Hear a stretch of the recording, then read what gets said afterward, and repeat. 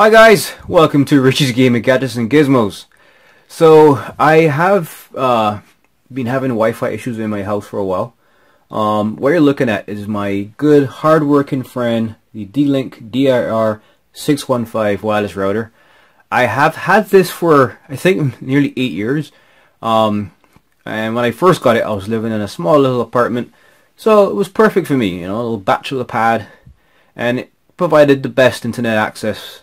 But a lot of things have happened, and I'm in a bigger place. There's a lot more people where I live now, and all of us are trying to watch Netflix, download stuff, upload stuff, play gaming, like wireless gaming, like streaming from our PS4 system onto our PS Vita, for example, wireless PC gaming, streaming from our PCs onto our wireless devices. A lot of stuff happens on this thing all at the same time at times. And a lot of times this poor little device has overheated. We had to reset the router every couple of days, a couple times a day. We had to reset it because it had issues like distributing private IP addresses to devices. It was just kind of a hassle. So I finally got around to finding something that is on the other side of the spectrum when it comes to power. So let's just say this is David, and the Goliath version to this is, drumroll, introducing the Dlink AC5300 TriBand Gigabit Router. This bad boy, I think, will solve the issues that I've been having in my house. And yeah, I mean, this is like high-end stuff. This is pretty expensive. Now, if you are looking for a router for your house, and you want to, do basic stuff, I wouldn't recommend this. This is more on the side of if you have a lot of stuff that depends on a very resilient Wi-Fi router that, requires multiple channels and has smart sense technology when it can detect the type of device that it's connecting to and give you the appropriate throughput. Then you may want to get this. And if you do have the budget for it and you really do need something pretty resilient and pretty powerful, this one has a dual core processor, by the way. I definitely would recommend just checking out the specs on this, and if it's in your price range, definitely go out for it. One thing I always say, you should never really skimp on. They always say, you know how they always say, you never have enough ice at a party. Well, when it comes to Wi-Fi connectivity and coverage, you can never have enough Wi-Fi coverage and throughput, especially in your house. So here we have the Dlink Wireless AC5300 TriBand Gigabit Router. If you want the ultimate Wi-Fi router for your house, I mean, if you have a mansion, this is something that you need, because this has coverage. Again, it's triple band, high powered antennas, so this has some serious reach. Even if you have you're in a standard house and you have problems getting coverage in your basement or in your attic or even in your backyard, and you want something that is very, very, very powerful, maybe even a tad bit of an overkill. And my personal view on overkill is there is no such thing as overkill when it comes to getting Wi-Fi coverage and high-speed wireless access to my internet connection. So that being said, go all the way, guys. Get the wireless AC5300. And this is what I have right here. Look at some of the features. I mean, what I love about the box, it tells you everything you need to know about this. So this has a dual-core processor, right? How many routers do you know have dual cores other than computers, right? I mean, now we have, quad-core, octa-core. But for a router to have a dual-core processor, that gives you an indication of, what this can do. It has Smart Connect technology, 4x4 data streams. It has ultra range. That's one of the reasons I got it. Of course, another reason I got it is for 4K HD streaming. Gaming optimized. Another big reason I got this. Multi-device optimized. QoS. So one thing about the gaming. So there are a lot of features nowadays where you can have streaming from your PS4, for example, through your Wi-Fi network in your home to your PS Vita, right? Or from your PC, you can stream gaming to like a Surface Pro 3 tablet or whatever, right? Those are some examples. So A lot of the basic routers that you have today, like the single band and even some of the double band routers, you may get some issues, right? There may be some glitchiness when it comes to gameplay. With this bad boy, you don't get that problem. Anyway, so we have multi-device optimized, so this, you can have a ton of devices in the house connected to this, and it will, you know, provide the most optimal connection for each device depending on what the use type is, the amount of throughput needed, and whatnot. Of course, this QoS, quality of service, right? I.e. QoS, it just gives, depending on the type of traffic, you get prioritization, right? So, for example, a simple use case, if you have voice will obviously have high priority over a lot of other things, right? Because you cannot really risk having a lag in voice voice communications, because the voice quality would be jittered, there'd be lag, and you know. So that's just some examples. Gigabit ports, yes, there are wireline connections on this thing, and they are up to gigabit speeds, crazy. Dual USB ports, backwards compatible, MU MIMO compatible. Wow. So MIMO means multiple in, multiple out, and that's a antenna configuration where you can have multiple antennas sending data at the same time to one single device. So it's like having, say, 4 servers, and you're downloading the same data from 4 servers. All 4 servers at the same time may not be able to send you the right amount of data, but you know, another server may have it, right? So between those 4 servers, you get all the data you need. That's a very high level, very crude description of what this technology is all about, but it's pretty cool. Again, now triple band, that's nice, and high powered Wi-Fi. So this bad boy, and it's in red, of course, and you know I love red. So anyway, let's get off this plastic wrapping here. Let's see if I can get this box off.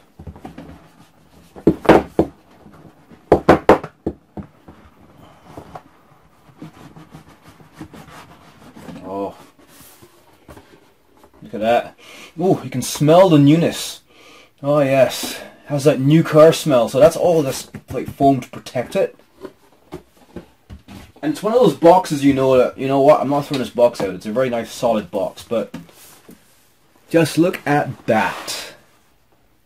There she is. Oh, it looks like a mini drone. Right?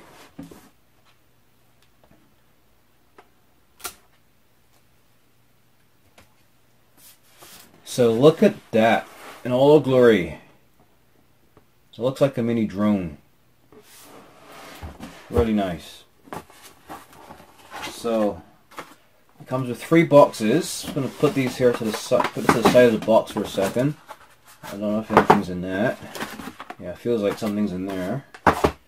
And what I'm going to do here, just take this out of the box. Let me angle it like that so you can see a bit clearer. So this is all packaging. This is just like to protect it, right? Now, don't get me wrong. This ain't cheap, right? So look at that. If you look closely, all of the antennas is 1, 2, 3, 4, 5, 6, 7.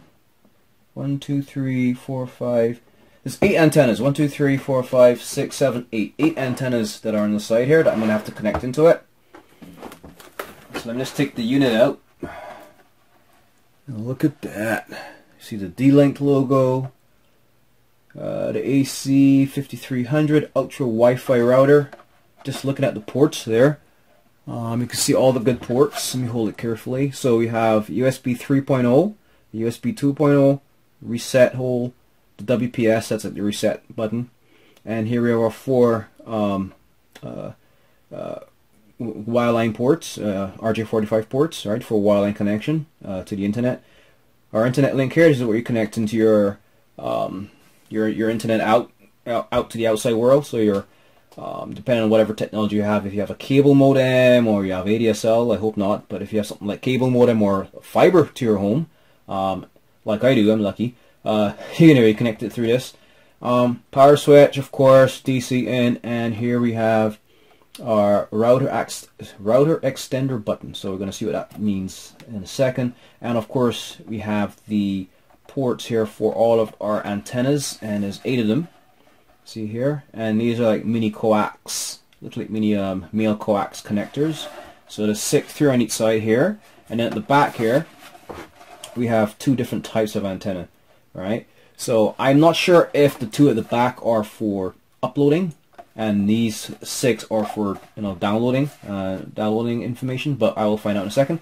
And here we have indicators right here. So there's power. There's a picture of the globe, so I would assume that's the internet link, right? If you have a connection to the internet. And there are 3 Wi-Fi, two Wi-Fi logos here. See what those mean. Here is USB connector logo, and then here is another type of connector at the bottom. Looks like a type of USB. When I look at the manual, I'll go into a bit more detail and once I find out what those mean.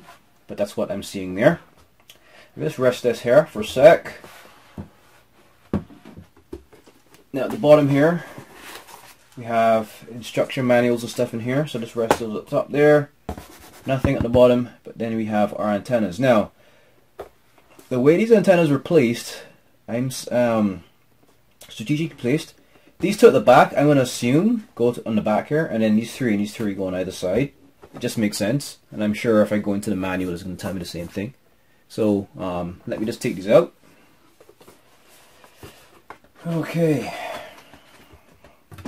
let's put this over here. Oh, one more thing. On the bottom here, it tells you what all the ports are, right here, and it gives you, all the information that you need right there. So just put that out to the side for a second. Take these out. That's one. Let's see where else. Let's put this over here. That's one. Let's go back a second. So before I run ahead and hook up these antennas, let me see what's in these boxes. Ow.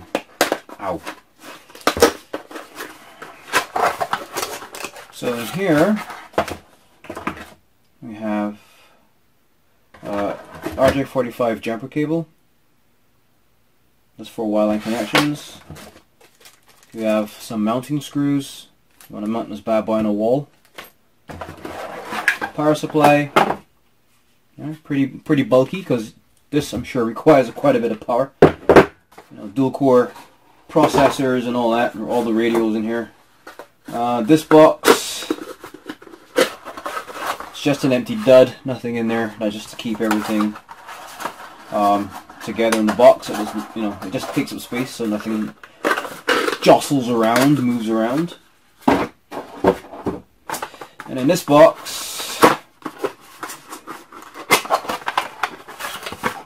we have our AC power cable that connects into the adapter.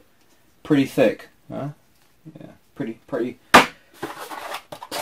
Alright, and then of course here we have our instructions and all that nice stuff. Alright, configuration card. You're not going to want to see that. That has in all my login details, like a default password and SSID. And here's the quick install guide. Pretty intuitive. What I like, first off, it's in color. You go in here, well, at least the front is in color, but it tells you the antenna configuration. Optimal 45 degrees, yeah. How to connect your router, right? How to connect it up to your cable or DSL modem. Nice simple instructions, and then go into how to configure it via a web browser, right? Of course, they give you SSID and a default password to log in. So when you log in, then you can then change everything up, and then you can then configure a router actually via your phone, and you can actually download the app for iOS, Android. You can scan these, right? You can scan these codes, and it takes you to the correct page on the App Store to download the app, and you can actually configure your router via your phone or your wireless device. Now that is pretty decent. So you don't have to have a full-blown PC, right? From back in the old days to set this up. And yeah, and then of course here we have it in our good old-fashioned French here. Alright, so that's the quick install guide. So I'm going to go ahead now and connect these antennas to the base unit. Just be gentle with this. Screw them in. Don't screw them in all too tight because just like a typical coax connection.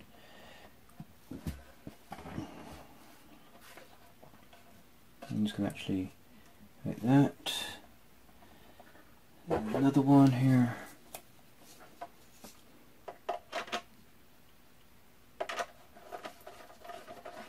Those are the frequencies, of course, that we communicate within the house. Alright. 2.4 gigahertz and 5 gigahertz. Part of our spectrum. Okay, so what I'm going to do, just bring these up. Yeah, this looks like some type of aircraft or like a drone, honestly. Wow. Look at that, looks like a crab. So I'm going to go ahead, I'm going to set this up, and what I will do in part 2 of this is actually go through the steps to set up this router. Now it should be like any other router, but because it is a high-end AC5300 by Dlink, I honestly want to document setting this up and share it with you. By the way, if you want to get yourself one of these cool high-end wireless routers, TriBand Gigabit router from Dlink, check the links below the screen, and yeah, there's a couple places I found this on that you can get it at a pretty decent price, so check them out. Okay, bye bye. Hi everybody, so I hope you enjoyed that video. Now, 2 quick things that I need you to do right now. One is hit the subscribe button below this video. And I strongly urge that you do subscribe to this channel, because what we've started doing now, end of month giveaways. Now, to be eligible to win a prize at the end of the month, where you have to be subscribed to this channel. So subscribe, press that subscribe button below. That's step number 1. So it's a 2-step process to be eligible to win. 1, subscribe. That's very, very important. 2, go on to our website at www.redtechbot.com, and on that website, on the top right hand corner, there's a newsletter that you must subscribe to. Enter your email address in that, and that's it. You'll be eligible to win our end of month prize draws. Now, just repeat myself one more time. Number 1, hit the subscribe button below this video to subscribe to this channel. That's one of the requirements. And 2, you have to go onto our website at www.redtechbot.com and subscribe to our newsletter. In that newsletter, you'll get all the details about what's being given away at the end of the month, who the winners are, and other important news as well. And in terms of getting more information on how the draw is going to work, and how we're going to pick the individual, how we're going to communicate, and everything, all the details will be on our website as well at www.redtechbot.com. So until next time, happy gaming and have a good one, guys. Okay, so see you later, guys.